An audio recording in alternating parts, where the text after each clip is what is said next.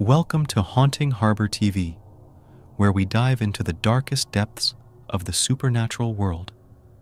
Join us as we explore spine-chilling tales, eerie mysteries, and bone-chilling encounters that will leave you sleeping with the lights on.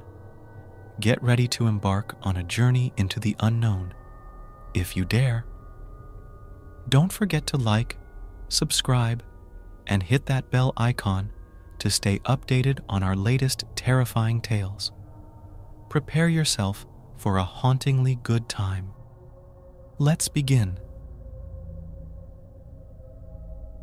Hey guys, I just gotta share this crazy thing that happened to me a while back. It's been eating at me, and I feel like I gotta let it out, you know? So, here goes. I was in high school, just your average dude trying to get through the day without falling asleep in class. One day, I was walking home from school, taking my usual route through this old neighborhood. Everything seemed normal, just the usual sights and sounds of suburban life. But then, out of the corner of my eye, I saw something that made me stop dead in my tracks. It was this old, run-down house tucked away at the end of the street. The windows were all boarded up, and the paint was peeling off the walls like nobody's business. But that wasn't the weird part. No, the weird part was the dolls. I'm talking hundreds of them, maybe even thousands, scattered all over the front yard.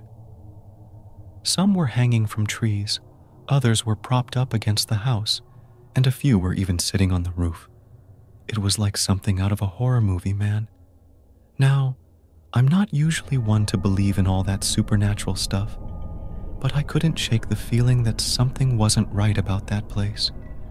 It was like the dolls were watching me, following me with their empty eyes as I walked by.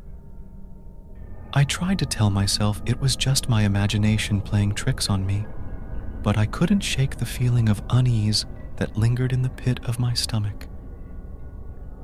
I made a mental note to avoid that street from now on, but curiosity got the better of me. I started doing some digging, asking around to see if anyone knew the story behind the creepy dollhouse. Most people just shrugged it off or said they'd never noticed it before, but I finally managed to track down an old lady who lived nearby. He told me the house used to belong to a family who had a little girl that went missing years ago. They searched high and low for her, but she was never found. The parents were heartbroken, and they eventually moved away, leaving the house abandoned. But here's where it gets really freaky. The old lady whispered to me that some folks around here believe the little girl's spirit still haunts the place, that she's trapped inside one of those dolls, waiting for someone to set her free. I laughed it off at the time, but now I'm not so sure. I can't get that image out of my head, those lifeless dolls staring at me with their cold, dead eyes. I don't know if it's just my imagination running wild or if there's something more sinister going on, but I can tell you one thing for sure. I'm never going anywhere near that dollhouse again. And if you know what's good for you, you won't either. Trust me, some mysteries are better left unsolved. Sorry about that. Got carried away. So, where was I? Oh yeah, the dollhouse. Anyway, after hearing that story from the old lady, I couldn't shake the feeling of dread that had settled over me like a dark cloud. Every time I walked past that house, I could feel those dolls staring at me, their silent whispers echoing in the back of my mind. But things didn't stop there. No, they got even weirder. One night, I was lying in bed, trying to get some sleep, when I heard this strange scratching noise coming from outside my window. At first, I tried to brush it off as just the wind or something, but it kept getting louder and more insistent, like someone or something was trying to get my attention. I finally mustered up the courage to peek outside, and what I saw made my blood run cold.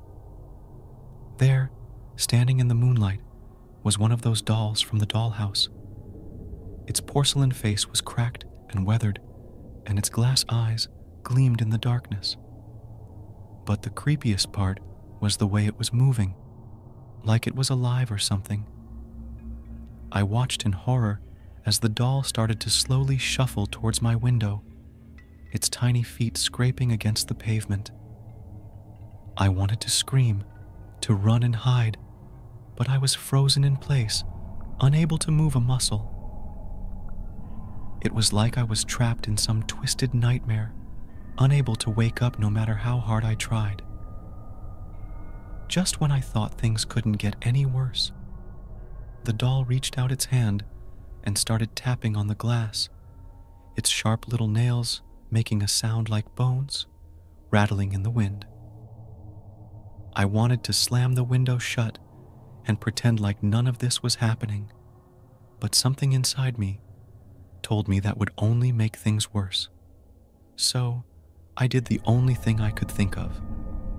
I reached out and opened the window, letting the doll crawl inside like some kind of demonic spider. I know it sounds crazy, but in that moment, I felt like I had no other choice. Like I was being guided by some unseen force beyond my understanding. And then, just like that, the doll was gone, vanished into thin air, like it had never been there in the first place. I wanted to believe it was all just a bad dream, but deep down, I knew it was all too real. So, here's my advice to anyone reading this. If you ever come across a dollhouse like the one I described, run. Run as fast as you can and don't look back. Because once those dolls set their sights on you, there's no telling what they'll do to get what they want. And trust me, you don't want to stick around long enough to find out. Thank you for joining us on this spine-tingling journey through the shadows. If you enjoyed this video, don't forget to like, subscribe, and share with your fellow thrill seekers. Stay tuned for more bone-chilling tales from Haunting Harbor TV. Until next time, remember to keep your doors locked and your lights on. Sleep tight, if you can. Good night and sweet nightmares.